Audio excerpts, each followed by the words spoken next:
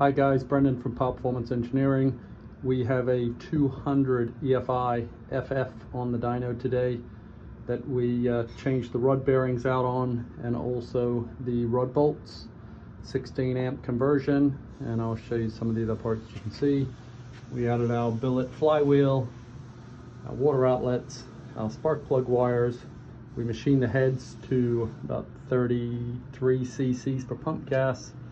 Has an oil injection block off removal, and our billet cap, our Promax regulator kit, our AN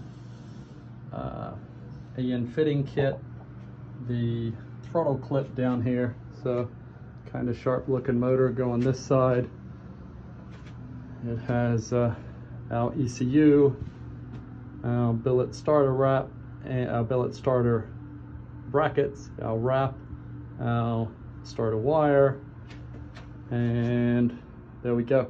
So what we're going to do on this, it has our timing pointer also. What we're going to do on this thing is run it as it is, no mods, and then we're going to end up with a slide intake on it. We also developed some other parts we're going to test, which is a game changer, which we'll announce once we complete the testing.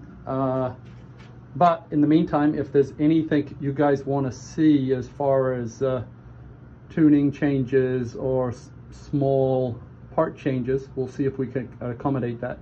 Typically on the race stuff, we don't post the power numbers simply because it's confidential to the customer. My buddy in this case has allowed us to publish whatever we want to do.